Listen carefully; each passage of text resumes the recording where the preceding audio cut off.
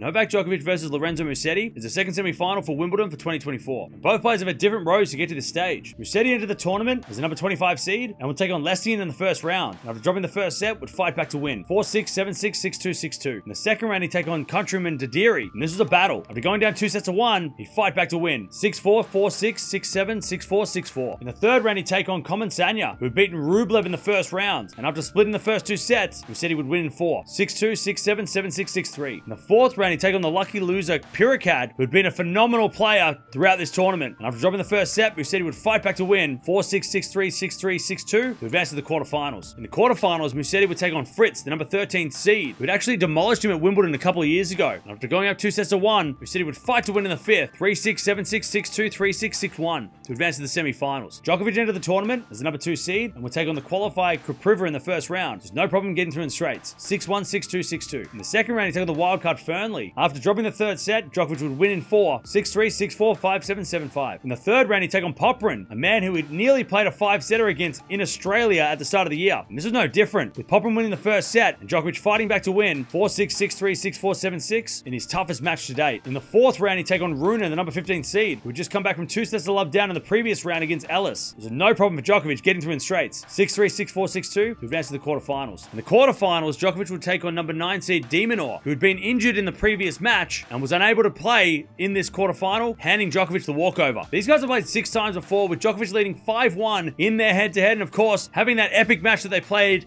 a couple of weeks ago at the French Open with Djokovic getting through in 5 sets. But they've never played on a really quick court like this, and they've never played on grass in general. So you'd think there would be advantage Novak on this surface going into this one with Musetti's experience on grass a lot less. If Musetti's going to win this one, he's got to be aggressive from the start. He can't sit back like he did against Fritz and just hope for errors, because Djokovic isn't giving away errors. We saw that in the Rune match a couple of days ago. So he's going to have to be aggressive from the start and also serve well if he's going to be a chance of making his first final. If Djokovic's going to win this one, he just needs to keep doing what he's doing. Serve big and take over the baseline. He's been so much more aggressive this week than we're used to seeing because of that knee. He also has been serving so much bigger than we're used to seeing as well. So he's going to have to serve well against Musetti and hope that Musetti doesn't really push him around. Maybe gives him some errors like we see Musetti do on occasions. Not the matchup that I expected in the semis, especially with Djokovic's knee and Musetti's, I guess, volatility when it comes to his form. But I had to go with Djokovic in 4 sets here. I mean, it's obviously grass courts, Djokovic, and he's come this far. So he must be feeling pretty good about himself. Got a little bit of a rest against De Minaur, of course, not having to play him, but I've got to go Djokovic in 4 to make the final.